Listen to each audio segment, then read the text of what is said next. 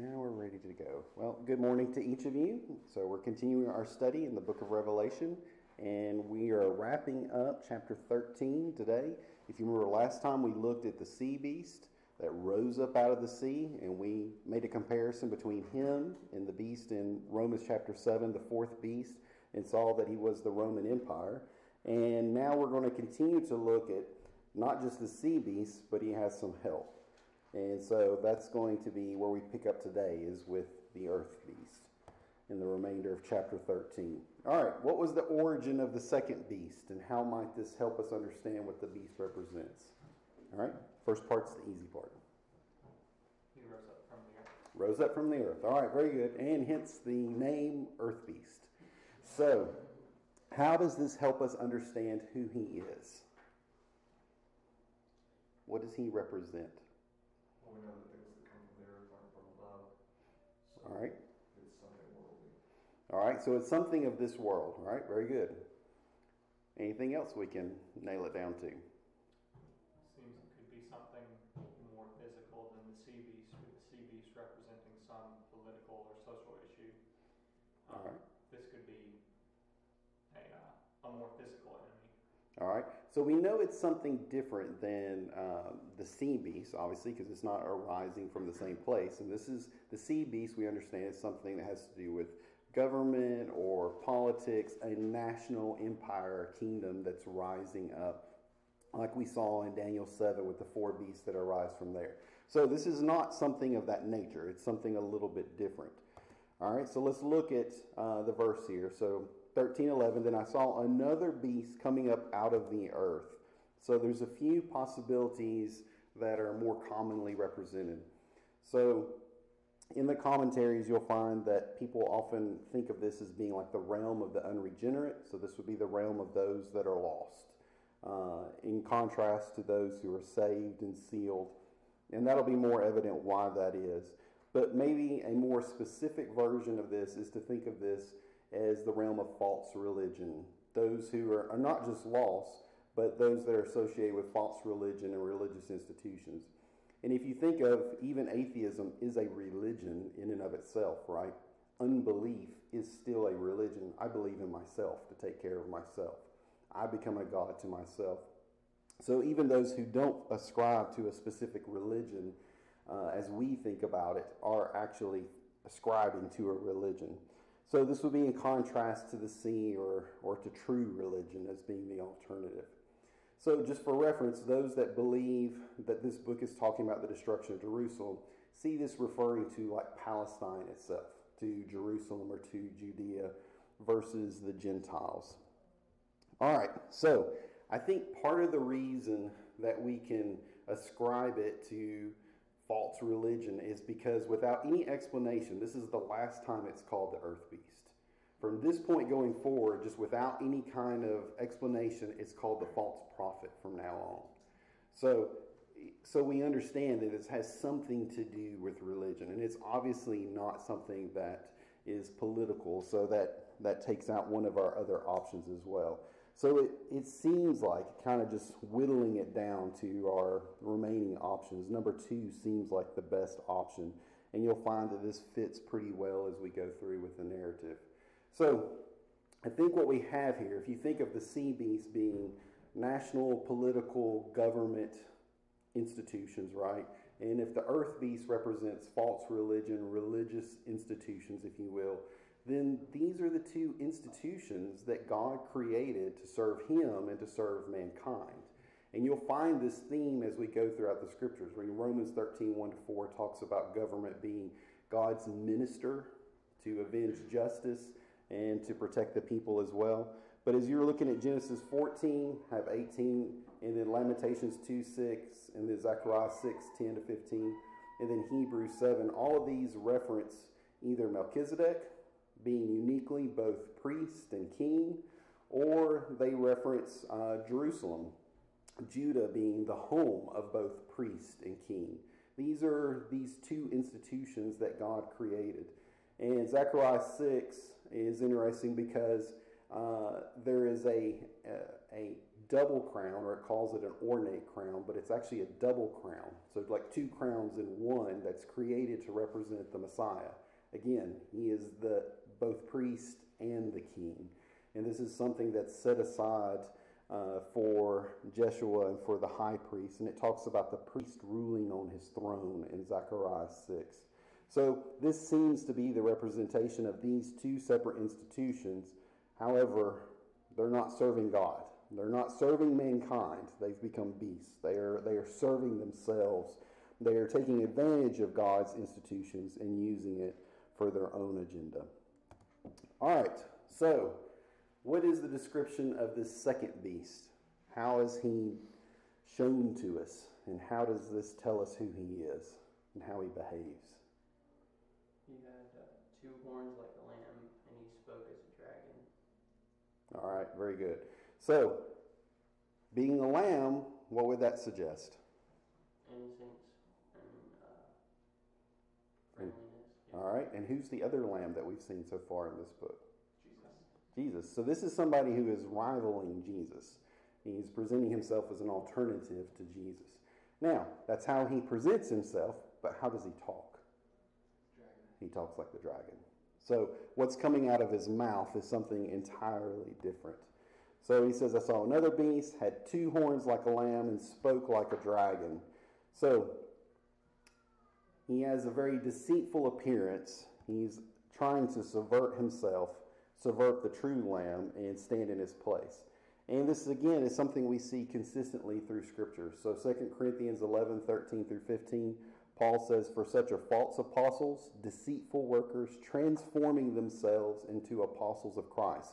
And no wonder, for Satan himself transforms himself into an angel of light.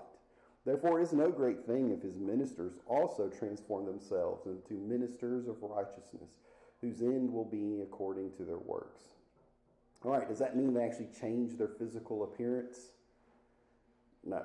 Again, it has to do with what's coming out of their mouth.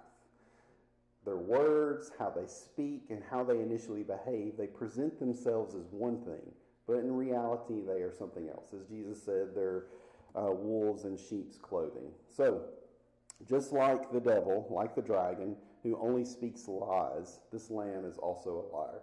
So Jesus said in John 8:44, speaking to the Jews in this case, he says, you are of your father the devil, and the desires of your father you want to do, for he was a murderer from the beginning and does not stand in the truth, because there is no truth in him. When he speaks a lie, he speaks from his own resources, for he is a liar and the father of it. So, as I mentioned earlier, Matthew 7:15 through 20, Jesus told us that false teachers will appear as lambs or sheep in wolves' clothing, but we will know them by their works, by how they behave, by what they say. This is going to reveal their true nature, just like it's doing in this case too. This is really a product of the dragon because it's using his words. All right. So the two horns, remember, two is the idea in the mouth of two or three witnesses, right? So two is the idea of doubling up, reassurance, verification. And so that would cause us to think that this beast is either going to be confirmed or reassured in some way, or he's going to be fulfilling the role of confirming or reassuring in some way as well. All right, so with that in mind, what kinds of things does this second beast do? What seems to be its primary purpose or role? More specifically than what I just said.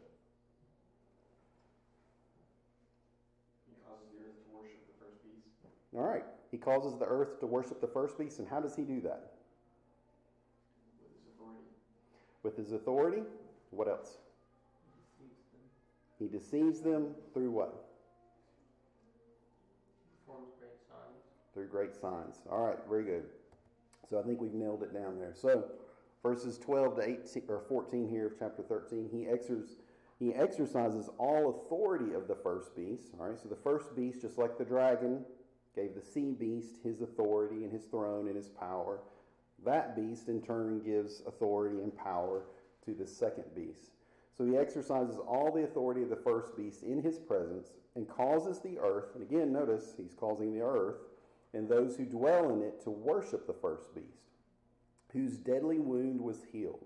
He performs great signs so that he even makes fire to come down from heaven on the earth in the sight of men. And he deceives those who dwell on the earth by those signs which he was granted to do in the sight of the beast, telling those who dwell on the earth to make an image to the beast who was wounded by the sword and lived. All right, we're going to talk more about the wounding and the healing as we go, but for now, let's just pass over it and just understand that that's somehow associated with this first beast, that somehow he was wounded and then healed in some way. All right, so he operates under the first beast authority. So if the first beast is the Roman government, he's somehow operating under the Roman government's authority. Now, this would remind us, remember Moses going before Pharaoh, working signs, and at first, Pharaoh's magicians were able to keep up with Moses and work some of the same miracles that he worked, at least the appearance, even if they weren't on the same scale. But eventually, they couldn't keep up, and they said, this is the finger of God. We cannot do this. So it reminds us of that kind of thing, that they're working these deceptive signs, these fake signs. Again, think back to 2 Corinthians 11. All right, Jesus warns in Matthew 24:24. This is before the destruction of Jerusalem, but would apply here as well. For false Christs and false prophets will rise and show great signs and wonders to deceive, if possible, even the elect. So, again, think about Simon the sorcerer from Acts chapter 8. How did he convince people? He had some kind of magic trick, some kind of something that he was able to do to convince people. But once Stephen was there working real miracles, he's like, well, I can't do that. And so even Simon the sorcerer was converted in that case. So this is that same kind of difference we're seeing here as well. All right, we're also warned in 2 Thessalonians 2, 9-10, the coming of the lawless one is according to the working of Satan, with all power, signs, and lying wonders, and with all unrighteous deception among those who perish, because they did not receive the love of the truth. Another very powerful passage that warns about the importance of loving truth, obviously, and being sincere, being a person of integrity.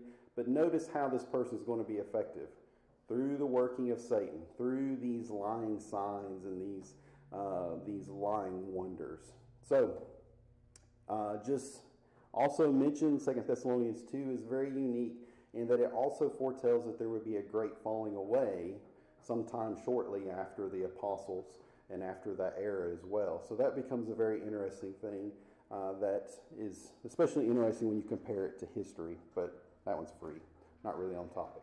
So notice, how does this function? He's pointing back to the beast. He's ultimately pointing back to the dragon. What was the role of the two witnesses from chapter 11? They were pointing to the Lamb. They were pointing to God. They were speaking. They had testimony. They had message. So we have a contrast that's being formed before us. We have these two opposing sides that are starting to develop. So he's going to use these signs to direct worship to the image or to the first beast and to its image. And even though it's not a specific reference, it does kind of remind us of Daniel 3 and Nebuchadnezzar setting up the image and calling everybody to fall before that and worship. Just an example of that kind of behavior, even though it refers to a time back. So, specifically, what does this refer to?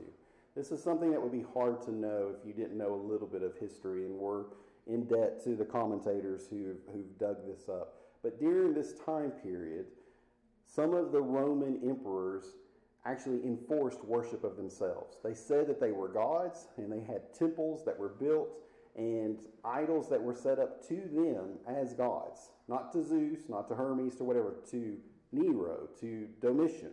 They were living gods before men, and they wanted the people to worship them. And people in certain periods of time in certain places were required to come in, maybe offer some incense, bow, and scrape for a minute and go on. But they were supposed to acknowledge this Roman emperor as divine. All right? And this fits extremely well. This history fits extremely well with what we're seeing here. And if people didn't do that, they would, of course, be persecuted. Now, I'll just mention, for most people, that would not be that big of a deal. Think about your average Roman being asked to worship one more god. What was the big deal? You got Zeus, you got Hermes, Athena, you go on and on and on. They believe in the pantheon, right? So one more God in that cabinet, no big deal. But for the Christian, there is only one God.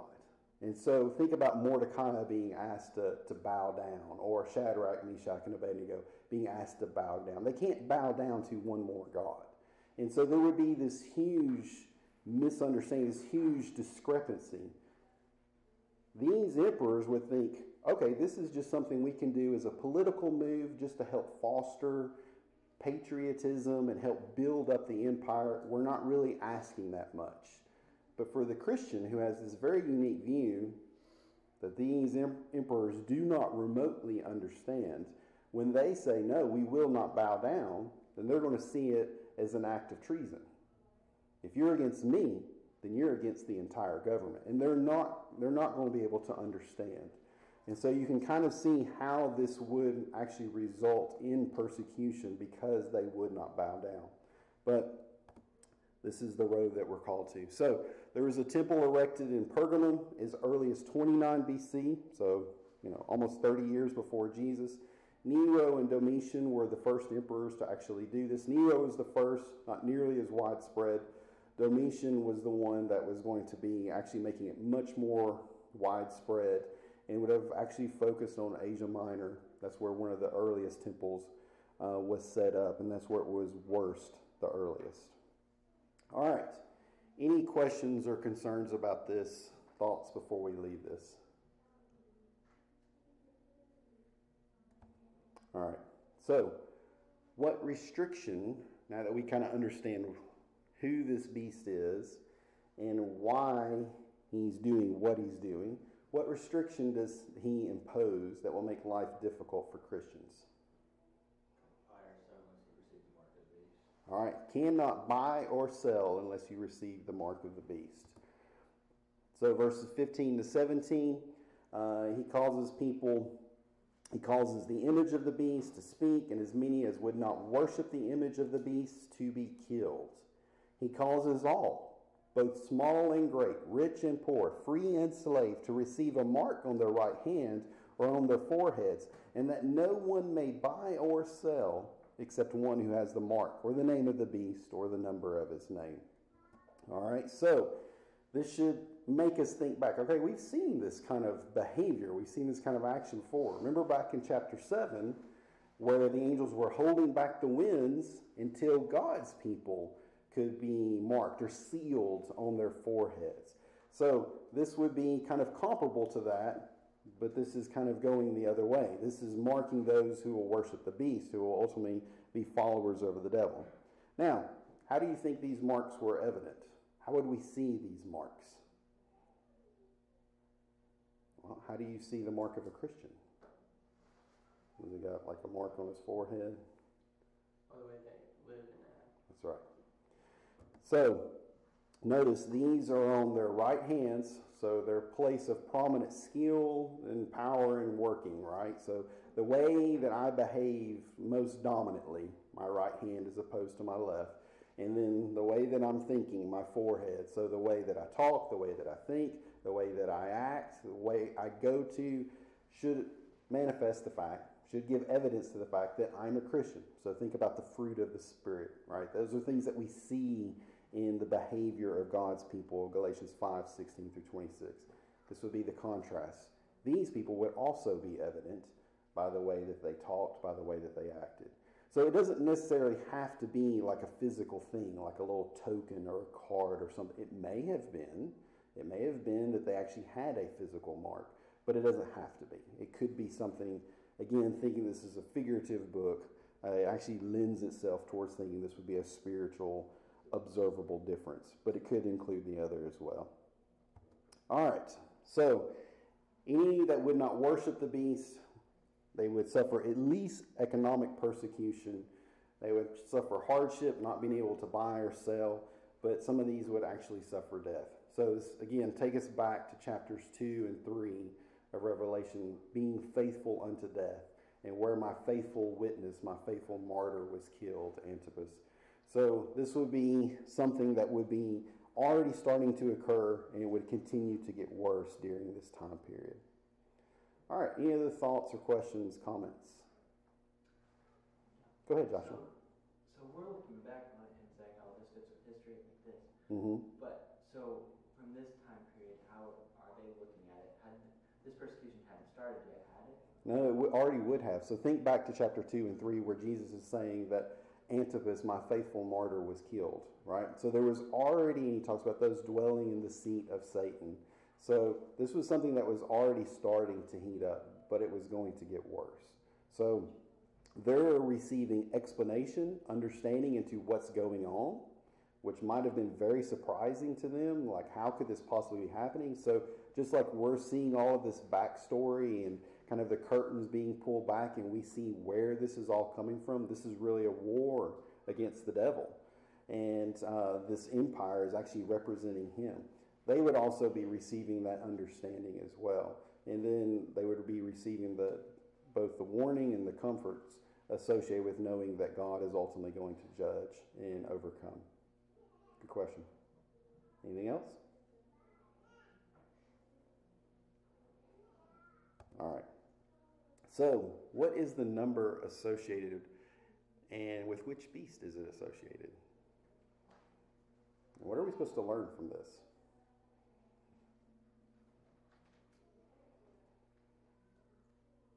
666 and be the number of the first beast of the sea. All right, very good. So, 666, or 666, number of the first beast, the sea beast, because that's what we have from the context, is the second beast is pointing back to the first. So the subject is actually the first beast. That's everything's being directed back towards him. Now, what can we learn from this?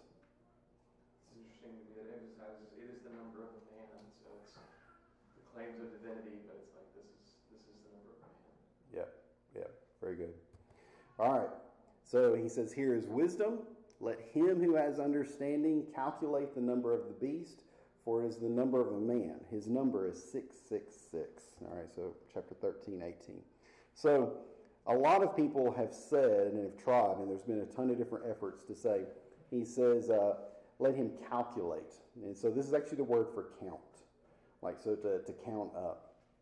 And so a lot of people have tried to take the letters in different people's names and then substitute them with numbers and sum them all together. All right, so like letter A would be 1, letter B would be 2, and so on and so forth. So just trying to make a code out of it. And so if you work at it, you can get just about anything you can imagine out of it. So the most interesting one is you can almost get Nero Caesar, except for you have to add the letter N, and you have to take it into Hebrew, and then into Greek, and then into Latin. So, yeah, there's a few hoops to jump through there. So, but you can also get Hitler. You can get several of the popes by name. You can get them, Napoleon, several other people you can get. So what's the point? The point is that's not the way to go. You're going down the wrong path. That's a dead end. Again, this is a very symbolic book. And 6 has very specific significance to us. So 6, this represents man. It is the day that man was created, and it's falling short of 7. All right, it's falling short of the glory of God, Romans 3:23. So it's falling short of God's perfection as well. And then we're told, as Andrew brought up, this is the number of a man. All right, so again, emphasizing that. So remember, 3, we often think of 3 as having something to do with the Trinity, but I don't think it's that. It's really the idea of emphasis. So you see words repeated 3 times in 4 verses in the Scripture. Twice, it's God being holy, holy, holy. But another time, we've already seen in Revelation, it's woe, woe, woe. So tremendous doom. But in Jeremiah 22:29, we have earth, earth, earth. A proclamation given to the earth to see. So, which is particularly interesting if you look at the verse that follows that in context of what we're talking about. But so if 3 is extreme emphasis and 6 is man, then what is he saying? He's saying man, man, man. Or we might say failure, failure, failure, doom, doom, doom. This is not going to succeed. This is not God. As Andrew said, this person is setting themselves up as God, but they are just man. And that's being emphasized over and over and over again.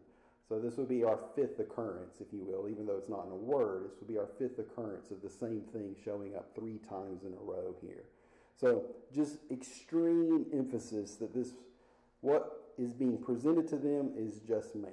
So this represents the colossal, spectacular failure of the persecuting Roman emperor and his kingdom. Remember, we've often seen the empire being personified, the power being consolidated symbolically in its king, in its emperor. When we talk about the emperor, we're talking about the empire. So the failure of this man who's at the head of this is representing the failure of the entire empire. And I don't think this is any specific person. It's any person, any man who says that he is more than a man and tries to oppose God. He will always be just a man. It will be just failure. And again, this puts the image of Daniel 2 in more light as well. What is the final image that we see there of all of these empires stacked together? It's an exalted man, but it's still just a man, right? So whether we're thinking about that vision or whether we're thinking about this, no matter how we multiply, organize, scale, optimize, whatever we do with man, that's all we're going to ever have is just man. It'll never be God. We can never measure up in any kind of way by ourselves to God without God. So it's ultimately going to be failure no matter what we do in these cases. So again, that's warning, right? If you try to go it alone, how's it going to work out? Failure. But it's comfort as well. The enemy that is oppressing you, at the end of the day, he's mortal. He is just a man. He's not going to succeed, and he's not going to be there forever either. So it's warning and comfort at the same time. All right, any other thoughts on this before we leave it?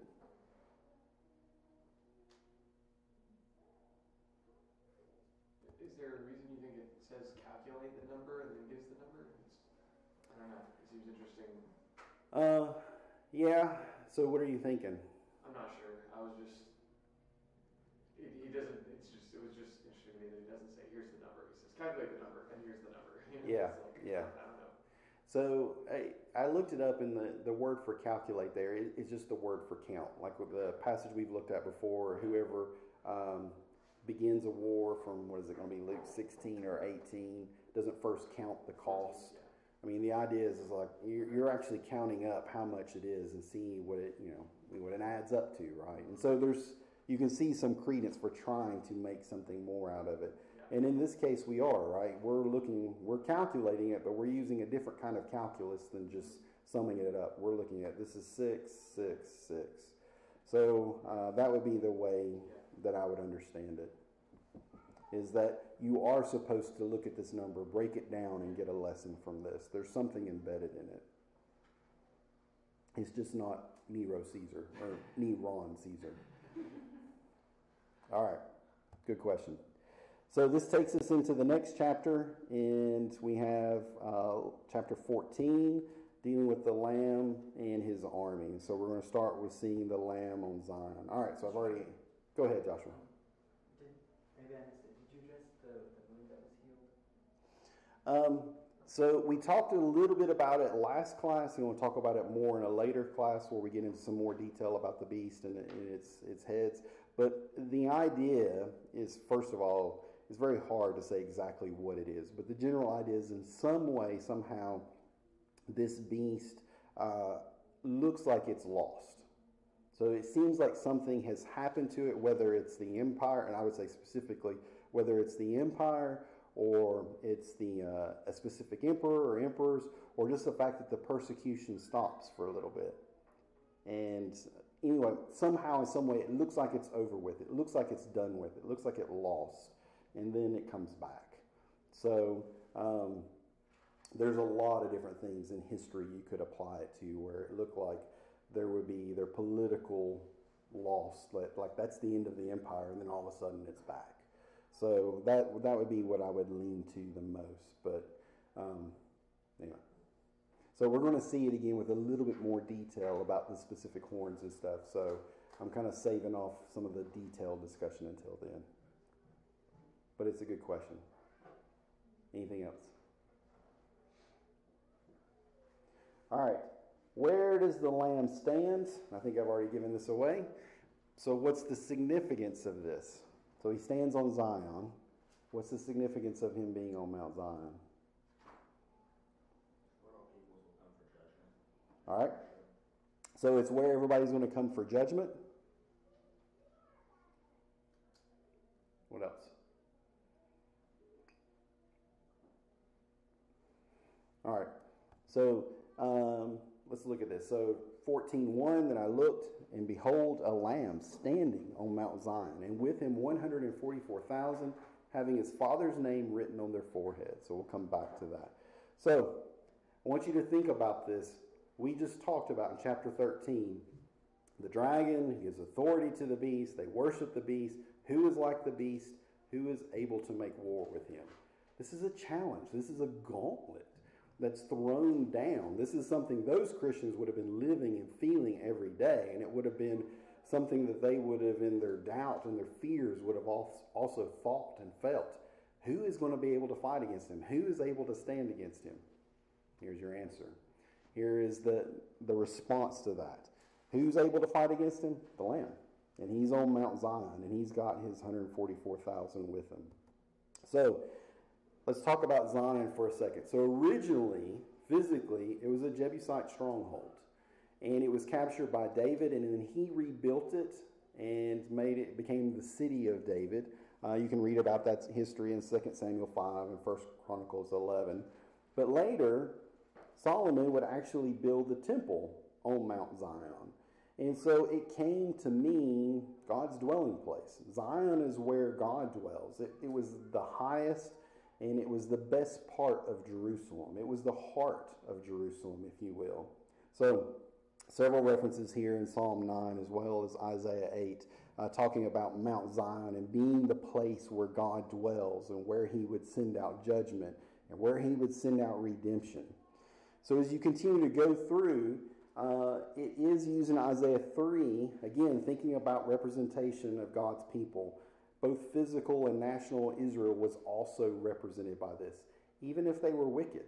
So the daughters, notice plural, the daughters, the women of Zion are haughty. And he goes on to explain about how they dress and how they try to seduce people. So, but notice, it's representing physical Israel, national Israel as a whole, not just the city. So it becomes a personification.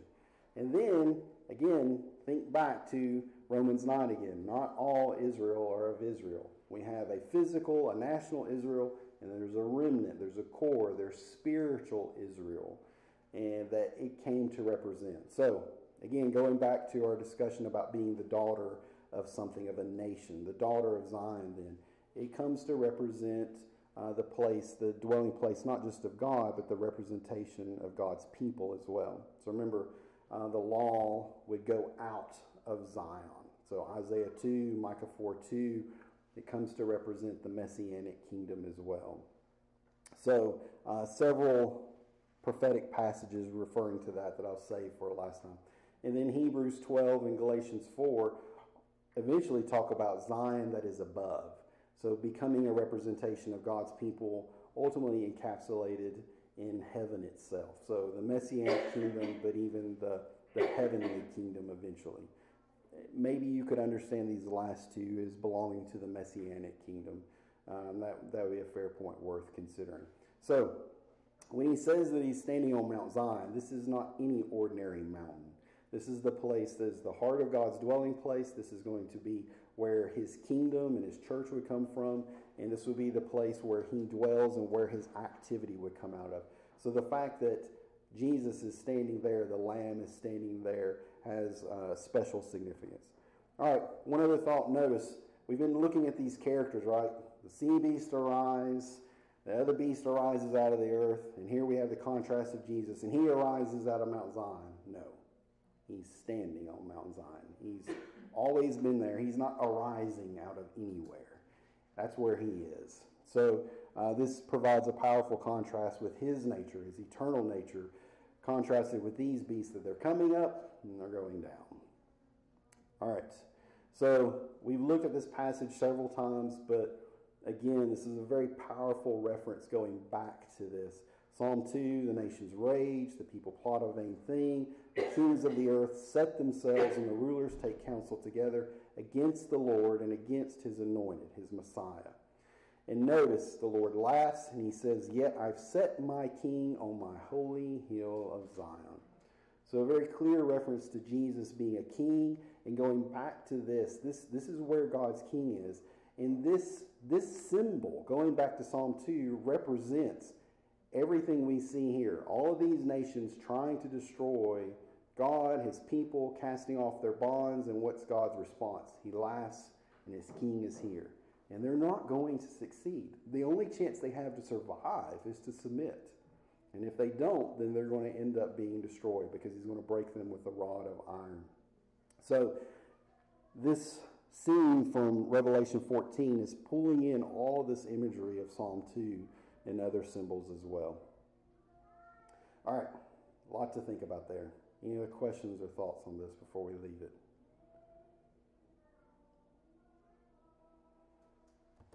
All right, so how does his host compare to those who follow the beast in chapter 13? And who do these people represent?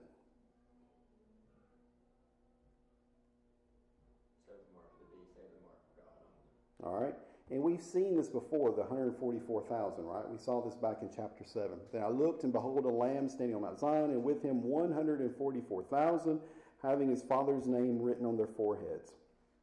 So we saw the earth beast, who causes everybody to worship the sea beast, and then he required the mark or the name of the beast and put it on their right hand or their forehead. Again, we saw that in chapter 7, where God's angels were doing that for his people. And here, these people, this 144,000, in contrast to the earth beast and the sea beast, they're worshiping God and the Lamb, and they wear God's name on their forehead. So they're parallel to what we saw in chapter 13, in that they're followers and that they're worshiping, but they're standing in contrast because of who they're following and who they're worshiping. They're following the Lamb. They're worshiping God. All right, so notice their characteristics. They follow the Lamb wherever he goes. They're redeemed among men, first fruits to God and to the Lamb, and they're without fault before the throne of God. So we talked about this in chapter 7, but I'll mention it again. We often see people being numbered for military purposes. The 144,000, this is all of God's people. 12 times 12 times 10 times 10 times 10. So it's all of God's people at any time. But notice they're with the Lamb, and they're set up as an army at war. All right. Next time, let's talk about their characteristics. What lessons can we get from these symbols? And we'll continue to notice that we're getting a contrast being drawn for us between these two opposing sides, and those lines forming and being identified for us. All right, thank you all. Appreciate your participation and your preparation. I'll see you next time.